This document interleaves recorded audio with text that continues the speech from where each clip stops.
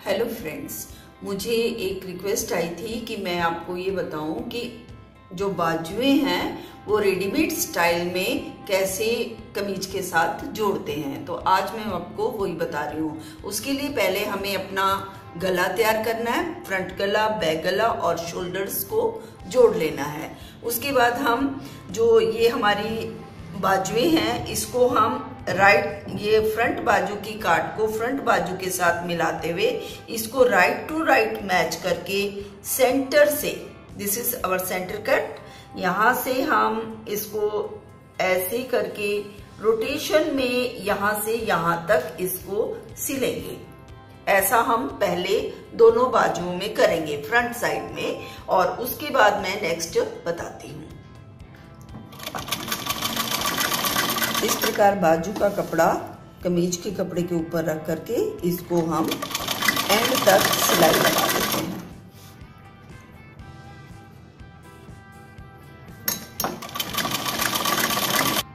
इस प्रकार ये सिलाई लगाने के बाद हम इसको इस तरह दूसरी साइड लेके जाएंगे, और ये वाला जो हमारा नेक शोल्डर जॉइंट का कपड़ा है ये बिल्कुल ऐसे सेट होना चाहिए, इसको ऐसे रोटेट नहीं होना चाहिए। और इस तरफ से हम इसको स्टार्ट करेंगे, और उसके बाद ये हमारा एक लूप होता है जो हम अंडरगारमेंट्स को टाई अप करने के लिए लगाते हैं।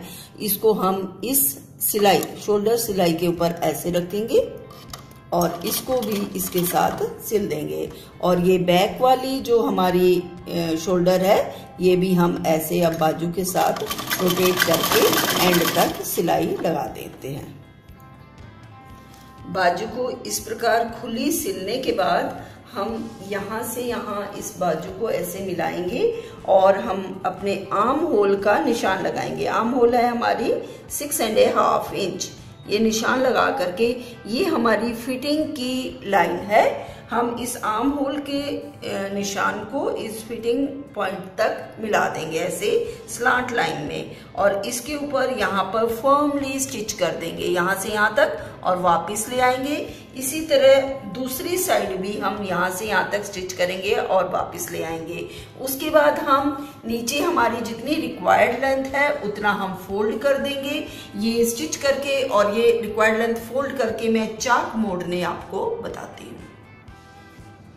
रिक्वायर्ड लेंथ मोड़ने के बाद हम अपना घेर का नाप लेते हैं, और घेर के नाप से जितना फालतू होता है आधा इधर फालतू छोड़ करके ये दो निशान लगाते हैं।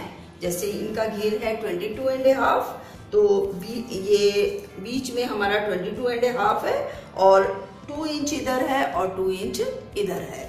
अब इस निशान से हम इस साइड अपोजिट साइड भी ये निशान लगा लेंगे और इसको हम ऐसे फोल्ड करेंगे। देखिएगा, ये यहाँ से यहाँ और ऐसे इस निशान तक इसको ऐसे फोल्ड करके हम यहाँ तक इसकी सिलाई लगाएंगे। अब ये सिलाई लगाते हुए मैं आपको दिखाती हूँ, और ये कच्ची सिलाई होती है। और इसके बाद हम कच्ची सिलाई लगाने के बाद इसको हैंड स्टिच करके जो है ये सिलाई को हम उधेड़ देते हैं। इसको ऐसे फोल्ड करके यहाँ तक स्ट्रेट लगाएंगे जहाँ तक हमारे चाक खुले हुए हैं, यहाँ तक। ये लगाने के बाद मैं मोड़ना बताती हूँ आपको। चाक के एंड यहाँ तक आने के बाद हम इसको ऐसे इधर फोल्ड करेंगे, और इसको, ये दूसरी साइड वाला चाक है, इसको भी ऐसे अंदर करके इसके ऐसे सेट करेंगे यहाँ पर, और इसको इधर से यहाँ तक सिलाई लगाएंगे। ऐसे रोकने के बाद वापस हम ऐसे डाउनवर्ड में फोल्ड करेंगे और इसको ऐसे मोड़ते हुए सेट करके ऐसे फोल्ड करते हुए हम नीचे तक इसकी सिलाई लगा देंगे।